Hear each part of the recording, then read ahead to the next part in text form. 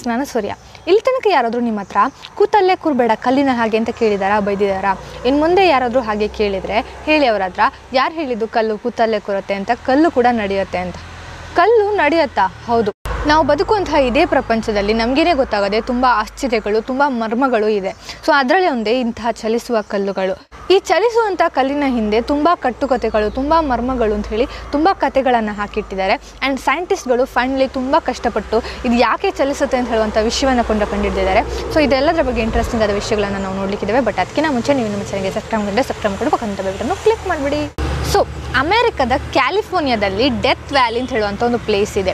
ಈ ಪ್ಲೇಸಿಗೆ ಯಾಕೆ ಡೆತ್ ವ್ಯಾಲಿ ಅಂತ ಕರೀತಾರೆ ಅಂದರೆ, ಈ ಪ್ಲೇಸ್ನ ಸುತ್ತ ಬಂದುಬಿಟ್ಟು ತುಂಬ ಮರ್ಮಗಳು, ತುಂಬ ರಹಸ್ಯಗಳು ಇದೆಯಂತೆ. ಅದಕ್ಕೋಸ್ಕರ ಇದನ್ನು ಡೆತ್ ವ್ಯಾಲಿ ಅಂತ ಕರೀತಾರಂತೆ. ಸೊ ಅದರಲ್ಲಿ ಒಂದು ಮರ್ಮವೇ ಈ ಚಲಿಸುವಂತಹ ಕಲ್ಲು. ಸಾಧಾರಣವಾಗಿ ಒಂದು ಕಲ್ಲು ಚಲಿಸ್ತಾ ಇದೆ ಅಂತ ಹೇಳಿದರೆ ಅದಕ್ಕೆ ಕತೆಗಳನ್ನು ಕಟ್ತಾರೆ ನಾರ್ಮಲ್ ಆಗಿ. ಸೊ ಹಾಗೆ ಈ ಕಲ್ಲಿಗೆ ಏನೆಲ್ಲ ಕತೆ ಕಟ್ಟಿದ್ರು ಅಂತ ಹೇಳಿದರೆ, ಫಸ್ಟ್ ಒನ್, ಏಲಿಯನ್ಸ್ ಇದನ್ನು ಚಲಿಸ್ತಿದ್ದಾರೆ ಅಂತ ಹೇಳಿ.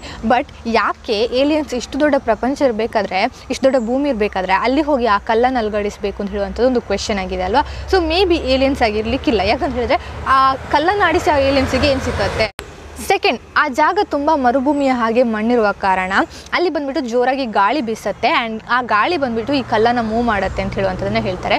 ಬಟ್ ಗಾಳಿಯಿಂದ ಇಷ್ಟು ದೊಡ್ಡ ಕಲ್ಲನ್ನು ಮೂವ್ ಮಾಡಲಿಕ್ಕೆ ಸಾಧ್ಯ ಉಂಟಾ? ಅದೇನು ಸೈಕ್ಲೋನಾ?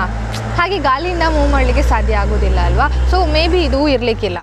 ಥರ್ಡ್ ಕತೆ, ಅಲ್ಲಿರುವಂತಹ ಪ್ರಾಣಿಗಳು, ಚಿಕ್ಕ ಚಿಕ್ಕ ಪ್ರಾಣಿಗಳು ಉಂಟಲ್ವಾ, ಅದುವೇ ಇದನ್ನು ಮೂವ್ ಮಾಡ್ತಾ ಉಂಟು ಅಂತ ಹೇಳ್ತಾರೆ. ಬಟ್ ಚಿಕ್ಕ ಚಿಕ್ಕ ಪ್ರಾಣಿಯಿಂದ ದೊಡ್ಡ ದೊಡ್ಡ ಕಲ್ಲನ್ನು ಮೂವ್ ಮಾಡಲಿಕ್ಕಾಗತ್ತಾ? ಅದಕ್ಕೇನು ಸೂಪರ್ ಪವರ್ ಉಂಟಾ ಅಂತ ಹೇಳುವಂಥದ್ದು ಇಲ್ಲ ಅಲ್ಲ, ನಾರ್ಮಲ್ ಆಗಿ ಇರಲಿಕ್ಕಿಲ್ಲ ಅಲ್ವಾ? ಸೊ ಈ ಕಥೆನೂ ಇಲ್ಲ. ಫೋರ್ತ್ ಕತೆ ಏನು ಹೇಳುತ್ತೆ ಅಂದರೆ, ಗ್ರಾವಿಟಿಯಿಂದ ಇದು ಮೂವ್ ಆಗುತ್ತೆ, ಗುರುತ್ವಾಕರ್ಷಣೆಯಿಂದ ಇದು ಮೂವ್ ಆಗುತ್ತೆ ಅಂತ ಹೇಳುವಂಥದ್ದನ್ನು ಹೇಳ್ತಾರೆ. ಬಟ್ ಅದೂ ಸಾಧ್ಯ ಇಲ್ಲ. ಯಾಕಂತ ಹೇಳಿದ್ರೆ ಈ ಕಲ್ಲು ಬಂದುಬಿಟ್ಟು ಸೌತಿನಿಂದ ನಾರ್ತ್ಗೆ ಟ್ರಾವೆಲ್ ಆಗ್ತಾ ಉಂಟು. ಮೇ ಬಿ ನಾರ್ತ್ನಿಂದ ಸೌತಿಗೆ ಟ್ರಾವೆಲ್ ಆಗ್ತಿದ್ರೆ ಹೇಳ್ಬೋದು ಇದು ಗುರುತ್ವಾಕರ್ಷಣೆಯಿಂದ ಆಗ್ತಾ ಉಂಟು ಅಂತ ಹೇಳಿ. ಬಟ್ ಇದು ಅಪೋಸಿಟ್ ಡೈರೆಕ್ಷನಲ್ಲಿ ಮೂವ್ ಆಗ್ತಿರುವ ಕಾರಣ ಇದು ಗ್ರಾವಿಟಿ ಆಗಿರಲಿಕ್ಕೆ ಪಾಸಿಬಲ್ ಇಲ್ಲ ಅಂತ ಹೇಳುವಂಥದ್ದನ್ನು ಹೇಳ್ತಾರೆ.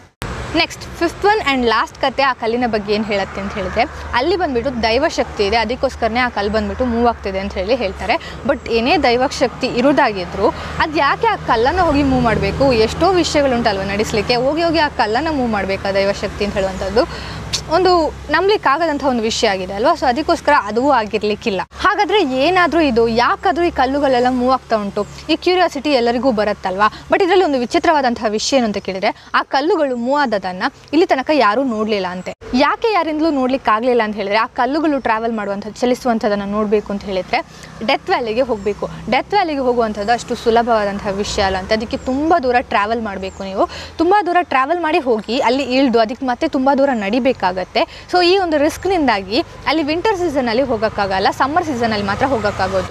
ಯಾಕೆ ಅಂತ ಹೇಳಿದರೆ ವಿಂಟರ್ ಸೀಸನ್ನಲ್ಲಿ ಅಷ್ಟು ಚಳಿ ಇರುತ್ತೆ. ಸೊ ದಟ್ ಯಾವುದಾದ್ರೂ ಮನುಷ್ಯ ಆ ಟೈಮ್ನಲ್ಲಿ ಅಲ್ಲಿ ಹೋದ ಅಂತ ಹೇಳಿದರೆ ಹಾಗೆಯೇ ಫ್ರೀಸ್ ಆಗಿಬಿಡ್ತಾನೆ, ಹಾಗೆಯೇ ಶಿಲೆ ಆಗಿಬಿಡ್ತಾನೆ. ಸೊ ಅಷ್ಟೊಂದು ಚಳಿ ಇರುತ್ತೆ ಅಂತ ಅಲ್ಲಿ. ಸೊ ವಿಂಟರ್ ಸೀಸನಲ್ಲಿ ಹೋಗ್ಲಿಕ್ಕಾಗಲ್ಲ, ಸಮ್ಮರ್ ಸೀಸನಲ್ಲಿ ಹೋಗಬೇಕಷ್ಟೇ. ಸೊ ಸಮ್ಮರ್ ಸೀಸನಲ್ಲಿ ಹೋಗುವಾಗ ಈ ಕಲ್ಲುಗಳು ಚಲಿಸೋದಿಲ್ಲ. ಈ ಕಲ್ಲುಗಳು ಚಲಿಸುವಂತಹ ಟೈಮ್ ಕರೆಕ್ಟಾಗಿ ನವೆಂಬರ್ನಿಂದ ಫೆಬ್ರವರಿ ತನಕ ಮಾತ್ರ. ಬಟ್ ಸಮ್ಮರ್ ಸೀಸನಲ್ಲಿ ಯಾವಾಗ ಬರುತ್ತೆ ಅಂತ ಹೇಳಿದರೆ ಮಾರ್ಚ್ನಿಂದ ಸೆಪ್ಟೆಂಬರ್ ತನಕ. ಸೊ ಟೂರಿಸ್ಟ್ ಬಂದುಬಿಟ್ಟು ಹೋಗ್ಲಿಕ್ಕಾಗುವಂಥದ್ದು ಮಾರ್ಚ್ನಿಂದ ಸೆಪ್ಟೆಂಬರ್ ತನಕ ಮಾತ್ರ. ಆಗ ಆ ಕಲ್ಲುಗಳು ಮೂವ್ ಆಗಿರೋದಿಲ್ಲ. ನವೆಂಬರ್ನಿಂದ ಫೆಬ್ರವರಿ ತನಕ ಹೋಗಲಿಕ್ಕೆ ಅಲ್ಲಿ ಹೋಗ್ಲಿಕ್ಕೆ ಆಗೋದಿಲ್ಲ, ಅಷ್ಟು ಚಳಿ ಇರುತ್ತೆ. ಸೊ ಈ ಕಾರಣದಿಂದಾಗಿ ಆ ಕಲ್ಲುಗಳ ಮರ್ಮ ಬಂದ್ಬಿಟ್ಟು ತುಂಬ ವರ್ಷಕ್ಕೆ ಮರ್ಮವಾಗಿಯೇ ಉಳಿದಿತ್ತು. ಲಾಸ್ಟ್ ಆಗಿ 2001ನಲ್ಲಿ ಯೂನಿವರ್ಸಿಟಿ ಆಫ್ ಕ್ಯಾಲಿಫೋರ್ನಿಯಾ ಏನು ಮಾಡುತ್ತೆ ಅಂತ ಹೇಳಿದ್ರೆ, ಡಿಕ್ ನಾರಸ್ ಅಂತ ಹೇಳುವಂಥ ಒಂದು ಸೈಂಟಿಸ್ಟ್ನ ಕೆಳಗೆ ಒಂದು ಟೀಮನ್ನು ಸೆಟ್ ಮಾಡಿ ಆ ಕಲ್ಲನ್ನು ಬಂದುಬಿಟ್ಟು ರಿಸರ್ಚ್ ಮಾಡಿ ಹೇಳಿ, ನೀವು ಬಂದುಬಿಟ್ಟು ಫುಲ್ಲಾಗಿ ಆ ಕಲ್ಲಿಗೋಸ್ಕರನೇ ಅಪಾಯಿಂಟ್ ಮಾಡಿದ್ದೀರಾ, ಆ ಕಲ್ಲನ್ನು ಬಂದುಬಿಟ್ಟು ಅದು ಯಾಕೆ ಮೂವ್ ಆಗುತ್ತೆ ಅಂತ ಹೇಳುವಂಥ ರಿಸರ್ಚ್ ಮಾಡಿ ಹೇಳಬೇಕು ಅಂತ ಹೇಳಿ ಅವರಿಗೆ ಬಂದುಬಿಟ್ಟು ಒಪ್ಪಿಸ್ತಾರೆ. ಆ ಕಲ್ಲನ್ನು ಬಂದುಬಿಟ್ಟು ಈ ಟೀಮ್ 10 ವರ್ಷಗಳು ರಿಸರ್ಚ್ ಮಾಡಿತ್ತಂತೆ. ಯಾಕೆ ಅಂತ ಕೇಳಿದರೆ, ನಾನು ಆಲ್ರೆಡಿ ಹೇಳಿದೆ ಅಲ್ಲಿ ಹೋಗಿ ಸ್ಟೇ ಮಾಡೋಕ್ಕೆ ಆಗೋದಿಲ್ಲ. ಯಾಕಂತ ಹೇಳಿದರೆ ವಿಂಟರ್ ಸೀಸನಲ್ಲಿ ಹಾಗೆ ಇರುತ್ತೆ. ಸೊ ಇವ್ರು ಬಂದುಬಿಟ್ಟು ಹೋಗಿ ಅಲ್ಲಿ ರಿಸರ್ಚ್ ಮಾಡಬೇಕಷ್ಟೇ. ಬಟ್ ಇವ್ರು ಹೋಗುವಂತಹ ಟೈಮ್ನಲ್ಲಿ ಆ ಕಲ್ಲು ಮೂವ್ ಆಗೋದಿಲ್ಲ. ಅಂದರೆ ಆ ಕಲ್ಲು ಬಂದುಬಿಟ್ಟು ಪ್ರತಿಯೊಂದು ವರ್ಷವೂ ಆ ಟೈಮಿಗೆ ಮೂವ್ ಆಗ್ತದೆ ಅಂತಲ್ಲ, ಒಂದೊಂದು ವರ್ಷಗಳು ಮೂವೇ ಆಗೋದಿಲ್ಲ, ಅಲ್ಲೇ ಇದ್ಬಿಡುತ್ತೆ. ಒಂದೊಂದು ವರ್ಷಗಳು ಮಾತ್ರ ಮೂವ್ ಆಗುತ್ತೆ. ಸೊ ಇವ್ರು ಹೋಗುವಂತಹ ವರ್ಷ ಅದು ಮೂವ್ ಆಗೋದಿಲ್ಲ, ಬಟ್ ಇವ್ರು ಹೋಗೋದಾಗ ಅದು ಮೂವ್ ಆಗುತ್ತೆ. ಸೊ ಇಂಥದ್ದೆಲ್ಲ ನಡೀತಾ ಇದ್ದ ಕಾರಣ ಅವರಿಗೆ 10 ವರ್ಷ ಆಯಿತು ಆ ಕಲ್ಲನ್ನು ಫುಲ್ಲಾಗಿ ರಿಸರ್ಚ್ ಮಾಡಲಿಕ್ಕೆ. ಈ ಕೆಲಸ ಎಷ್ಟು ಚೆನ್ನಾಗಿದೆ ಅಲ್ವಾ? ಬರೀ ಕಲ್ಲನ್ನು ಮಾತ್ರ ನೋಡ್ತಿದ್ದೋದಕ್ಕೆ ಅವರಿಗೆ ಸಂಬಳ ಕೊಟ್ಟಿದ್ದಾರೆ. ಅದು 1 ವರ್ಷ 2 ವರ್ಷ ಅಲ್ಲ, 10 ವರ್ಷ ಬರೀ ಕಲ್ಲನ್ನು ನೋಡ್ತಿದ್ದೋದಕ್ಕೆ ಅವರಿಗೆ ಸಂಬಳ ಕೊಟ್ಟಿದ್ದಾರೆ. ಈ ಕೆಲಸ ತುಂಬ ಈಸಿ ಉಂಟು. ನನಗೆಲ್ಲಾದರೂ ಸಿಕ್ಕಿದ್ರೆ ಆರಾಮಾಗಿ ಹೋಗಿ ಮಾಡ್ತಿದ್ದೆ. But anyways, back to the topic. ನಾವೀಗ ಟಾಪಿಕ್ನೊಳಗೆ ಹೋಗೋಣ. ಇದನ್ನು ಫುಲ್ಲಾಗಿ ಸ್ಟಡಿ ಮಾಡಿ ಇದರ ಕಂಪ್ಲೀಟ್ ರಿಪೋರ್ಟ್ನ ಬಂದುಬಿಟ್ಟು ಡಿಸೆಂಬರ್ 2013ನಲ್ಲಿ ಕೊಡ್ತಾರೆ. ಸೊ ಆ ರಿಪೋರ್ಟ್ನಲ್ಲಿ ಏನಿದೆ ಅಂತ ಕೇಳಿದ್ರೆ, ಆ ಟೈಮ್ನಲ್ಲಿ ಬಂದುಬಿಟ್ಟು ವಿಂಟರ್ ಸೀಸನ್ನಲ್ಲಿ ನೈಟ್ ಬಂದುಬಿಟ್ಟು ಅಲ್ಲಿ ತುಂಬ ಕೋಲ್ಡ್ ಆಗಿರುತ್ತೆ. ಸೊ ಅಲ್ಲಿ ಎಷ್ಟು ಕೋಲ್ಡ್ ಆಗಿರುತ್ತೆ ಅಂತ ಹೇಳಿದರೆ ಅಲ್ಲಿ ಯಾವ ವಿಷಯ ಇದ್ರೂ ಅದೆಲ್ಲವೂ ಫ್ರೀಸ್ ಆಗಿ ಹೋಗುತ್ತೆ, ಎಲ್ಲವೂ ಐಸ್ ಕಟ್ಟಿಗಳಾಗುತ್ತೆ. ಸೊ ಅಷ್ಟು ಚಳಿ ಇರುತ್ತೆ ನೈಟಲ್ಲಿ.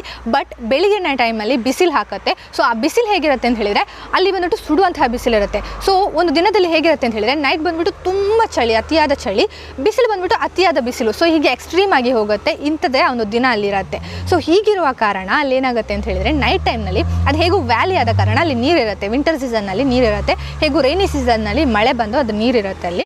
ಸೊ ವಿಂಟರ್ನ ಟೈಮ್ನಲ್ಲಿ ಬಂದುಬಿಟ್ಟು ಅಲ್ಲಿ ಇರುವಂತಹ ನೀರೆಲ್ಲ ನೈಟ್ ಆಗುವಾಗ ಫುಲ್ಲಾಗಿ ಐಸ್ ಕಟ್ಟಿಗಳಾಗುತ್ತೆ. ಅದು ಎಷ್ಟು ದಪ್ಪಕ್ಕೆ ಐಸ್ ಕಟ್ಟಿಗಳಾಗುತ್ತೆ ಅಂತ ಹೇಳಿದರೆ ತುಂಬ ದಪ್ಪಕ್ಕೆ, ಸೆಂಟಿಮೀಟರ್ನಷ್ಟು ದಪ್ಪ ಇರುತ್ತಂತೆ, ಅಷ್ಟು ದಪ್ಪಕ್ಕೆ ಐಸ್ ಕಟ್ಟಿಗಳಾಗಿ ಫಾರ್ಮ್ ಆಗುತ್ತೆ.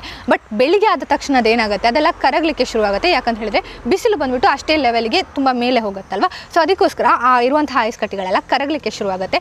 ಕರಗಿದಾಗ ಏನಾಗುತ್ತೆ ದೊಡ್ಡ ದೊಡ್ಡ ಸ್ಲ್ಯಾಬ್ಗಳಾಗಿ ಆಗುತ್ತೆ, ದೊಡ್ಡ ದೊಡ್ಡ ಹೀಗೆ ಕಲ್ಲುಗಳಾಗಿ, ದೊಡ್ಡ ದೊಡ್ಡ ಸ್ಲ್ಯಾಬ್ಗಳಾಗಿ ಅದು ಚೇಂಜ್ ಆಗುತ್ತೆ. ಆಲ್ರೆಡಿ ಹೇಳಿದ ಹಾಗೆ ಆ ಜಾಗದಲ್ಲಿ ಬಂದುಬಿಟ್ಟು ತುಂಬ ಗಾಳಿ ಬೀಸುತ್ತೆ. ಆ್ಯಂಡ್ ಆ ಗಾಳಿ ಯಾವ ಕಡೆ ಬೀಸುತ್ತೆ ಅಂತ ಹೇಳಿದರೆ ಸೌತಿನಿಂದ ನಾರ್ತ್ನ ಕಡೆಗೆ ಗಾಳಿ ಬೀಸುತ್ತೆ.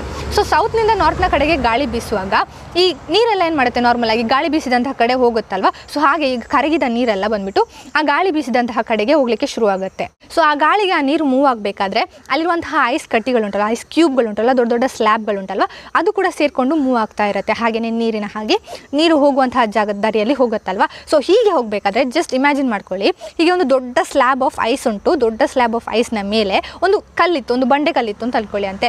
ಸೊ ಈ ಐಸ್ ಸ್ಲ್ಯಾಬ್ ಹೋಗಬೇಕಾದ್ರೆ ಆ ಬಂಡೆ ಕಲ್ಲು ಅದ್ರ ಜೊತೆಗೆ ಹೋಗುತ್ತಲ್ವ.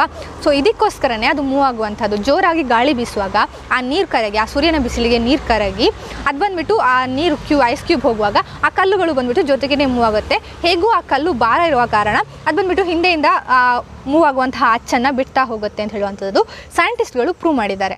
ಇದುವೇ ಅವರು ರಿಸರ್ಚ್ ಮಾಡಿ ಕಂಡಂತಹ ವಿಷಯಗಳು. ಬಟ್ ಈ ರಿಸರ್ಚ್ ಇನ್ನೂ ಫುಲ್ಲಾಗಿ ಕಂಪ್ಲೀಟಾಗಿ ಮುಗ್ದಿಲ್ಲ. ಯಾಕಂತ ಹೇಳಿದರೆ ಚಿಕ್ಕ ಚಿಕ್ಕ ಕಲ್ಲುಗಳೆಲ್ಲ ಹೀಗೆ ಮೂವ್ ಆಗುತ್ತೆ, ಐಸ್ ಕ್ಯೂಬ್ ಮೂವ್ ಆದಾಗ ಜೊತೆಗೆ ಮೂವ್ ಆಗುತ್ತೆ, ಓಕೆ ನಮಗೂ ಹಾಗೆ ಉಂಟು. ಬಟ್ ದೊಡ್ಡ ದೊಡ್ಡ ಬಂಡೆಗಳೆಲ್ಲ ಮೂವ್ ಆಗುತ್ತಲ್ಲ, ಅದು ಹೇಗೆ ಮೂವ್ ಆಗುತ್ತೆ, ಸೇಮ್ ಪ್ರೊಸೀಜರಲ್ಲೇ ಮೂವ್ ಆಗುತ್ತಾ, ಇಲ್ಲ ನೀವು ಹೇಳಿರುವಂಥದ್ದೆಲ್ಲ ಸುಳ್ಳು, ಇಲ್ಲಿ ಬೇರೆ ಏನಾದರೂ ಕತೆ ಉಂಟಾ? ಸೊ ಇಂತಹದ್ದೆಲ್ಲ ಕ್ವೆಶನ್ಸ್ ಇನ್ನೂ ಬಾಕಿ ಇದೆ. ಸೊ ಇಂಥದ್ದನ್ನೆಲ್ಲ ಅವ್ರು ಇನ್ನೂ ಇದಕ್ಕೆಲ್ಲ ಬಂದ್ಬಿಟ್ಟು ಅವ್ರು ಇನ್ನೂ ಕರೆಕ್ಟಾಗಿ ಆನ್ಸರ್ ಮಾಡಲಿಕ್ಕೆ ಆಗಲಿಲ್ಲ. ಸೊ ಆ ದೊಡ್ಡ ದೊಡ್ಡ ಕಲ್ಲುಗಳೆಲ್ಲ ಯಾಕೆ ಮೂವ್ ಆಗುತ್ತೆ ಅಂತ ಹೇಳುವಂಥದ್ದನ್ನು ಇನ್ನೂ ಅವರು ಫೈಂಡ್ ಔಟ್ ಮಾಡಬೇಕಷ್ಟೇ. ಸೊ ಈ ರಿಸರ್ಚ್ ಬಂದುಬಿಟ್ಟು ಇನ್ನೂ ಫುಲ್ಲಾಗಿ ಮುಗ್ದಿಲ್ಲ, ಇನ್ನೂ ಬಂದುಬಿಟ್ಟು ಅದು ಉಂಟು.